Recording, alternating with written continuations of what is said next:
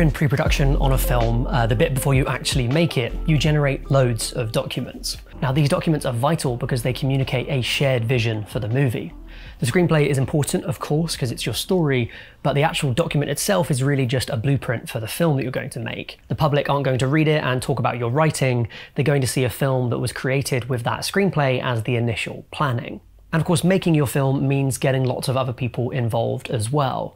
Obviously the cast and the producer, but also the production designer, the cinematographer, the costumer, and so on and so forth. And to talk to them, to help communicate your vision, you have a great tool available to you, the mood board.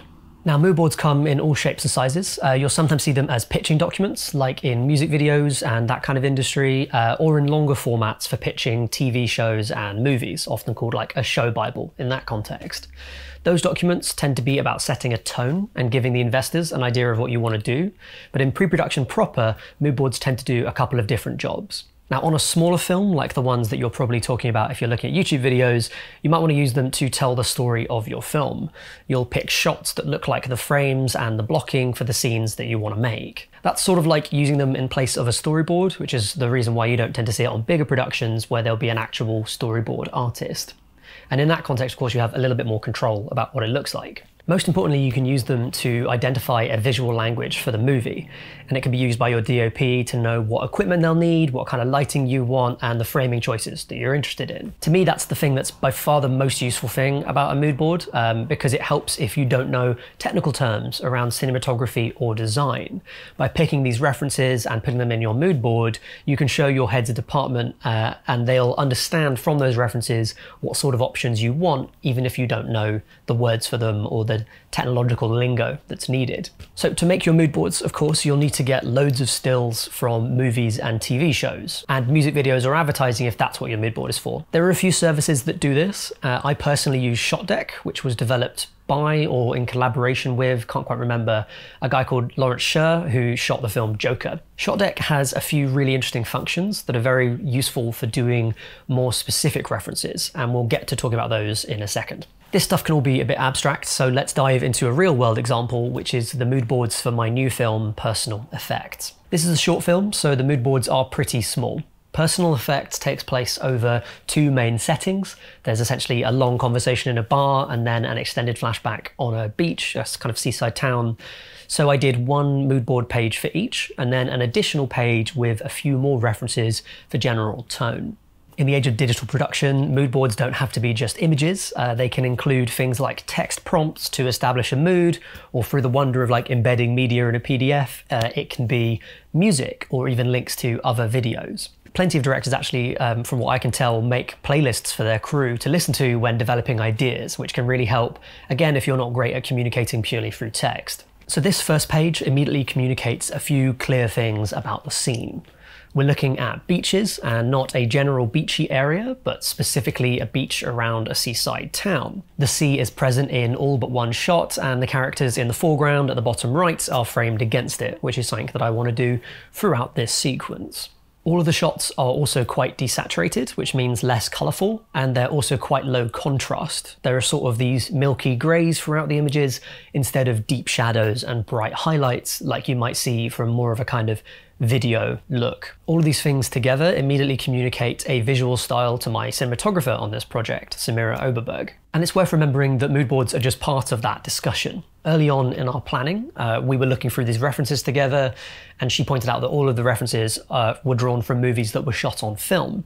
But that wasn't something that we could financially do, so we decided against shooting film on our short. You don't have to take everything from a reference, and it can sometimes pay to be careful about what references you do use, just in case someone gets the wrong idea. You can always point it out. You can always put a bit of text there that says, I mean this specific thing about this reference. Now on this page, we're looking at possibilities for the bar scene. The top two shots are actually cropped from the same still. It just looks cooler like this, #graphic design. Graphic design is my passion. But seriously, engaging interest is important, especially if these are for investors. Again, from these stills, Samira can work out a few things straight away. I'm interested in using practical lights, like the lights on the bar or behind the two women.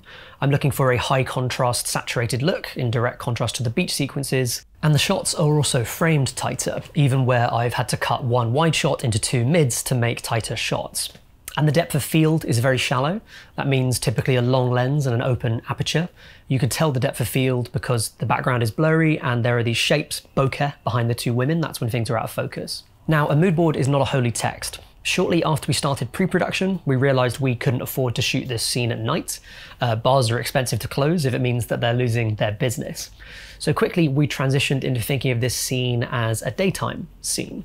But despite that, the general rules that we worked out from these references remain about the same. Shallow depth of field, high contrast lighting, that sort of thing. And we scouted a location with dark walls to help it feel shadowy. More on location scouting in another video, by the way. Drawing together these assets can be done through Google, but it's much easier with a service like ShotDeck. The best thing about the platform is its metadata. Each shot comes with a range of information like the size of the frame, close up or wide, the color palette, warm, cold, saturated, desaturated, and the number of people in the frame even. That was useful in finding shots without people in or with just 2 people for the beach images. And all of that metadata was also useful in finding these saturated bar shots. So the more you can control these variables, the more accurate your mood board will be to your vision, and the easier it is to communicate to your professional crew. If you can't find exactly what you're looking for, just explain it. It doesn't matter so much that this close-up down here of Evangeline Lilly is from a superhero comedy, which is quite inappropriate for this drama about grief. I can just flag that to Samira when discussing it, and that's if your crew notice at all, which quite often they won't. Not everyone has like an encyclopedic knowledge of film.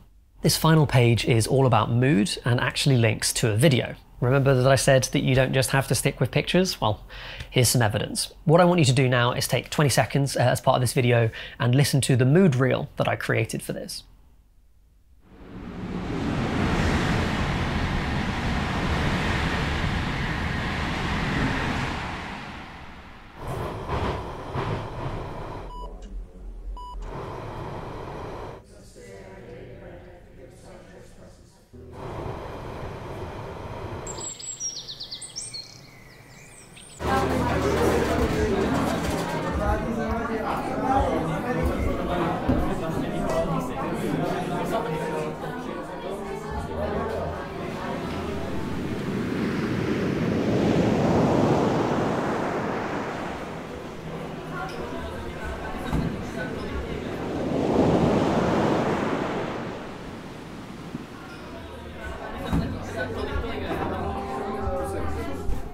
This edited reel gives a sense of the rhythm and sound design that I would like to try in the film, and I think that's something that's valuable for everyone on the crew to know, even if they're not directly related to sound, you know, if that's not exactly their work. It's actually my first time doing a reel like this, and I think I'm going to do them for all of my new projects because I found that to be invaluable in terms of communicating some kind of ephemeral sense of what the final movie's going to be like. Now, there is another major use for mood boards, and it's a little bit different. This is when it comes to talking about art direction, production design, and costuming. But before we talk about that, if you've enjoyed watching the video and want to know more about how to make indie films or about this particular project, then please go ahead and click subscribe and turn on notifications to see new videos when they come out. You can also contribute to my Ko-fi linked below. Making indie movies basically isn't cheap, and any support is greatly appreciated. Okay, so money over, let's talk movies again. Your production designer, costume designer, hair and makeup artists also need guidance on your vision for your film.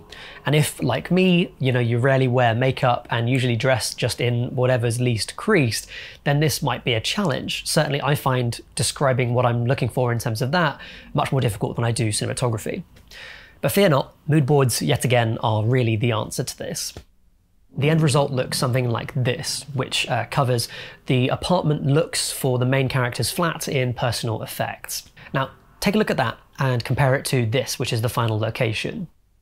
Do you notice the similarities? There's these rough wood textures, large windows, and this kind of boho chic vibe to the whole place. You'll notice that some of these images are low quality or from a mix of sources like fashion photography as well as family photographs and screenshots from a YouTuber's videos or something. For me, this is less of a worry than with the cinematography focused mood board because the actual visuals themselves matter less here than the ideas, meanings, trends behind what you're trying to communicate. So that's Moodboards, which, like I said, I think are a fantastically valuable pre-planning tool for any filmmaker, and that's across not only narrative film, but commercials, of course, and music videos. If you're a director who's coming from a background of like loving telling stories or working in theatre, but not necessarily familiar with the language of cinematography or with what you might particularly want in terms of production design, then a mood board is invaluable and will really help making your film a smoother experience for everyone involved. And of course, they don't have to be the final thing.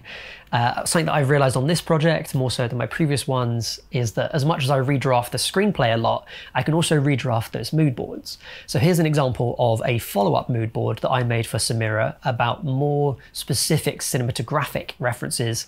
God, cinematographic? So here's a follow-up mood board that I made for Samira after we'd done some location scouting and after she'd seen some of the places we were going to be in. And we could really start to drill down into specific references for the look and feel of the visuals in the movie. You might notice that these are more specific in terms of being about framing, that they match a bit more of what I actually wanted to have on screen as opposed to just ideas about how to do it. And there's also things there that we've started to discuss, like about the actual execution of the cinematography, talking about textured light or side lights here, for instance. That's to do with the actual equipment that will be needed and where those lights will be placed in the room. That's it from me. Bye for now.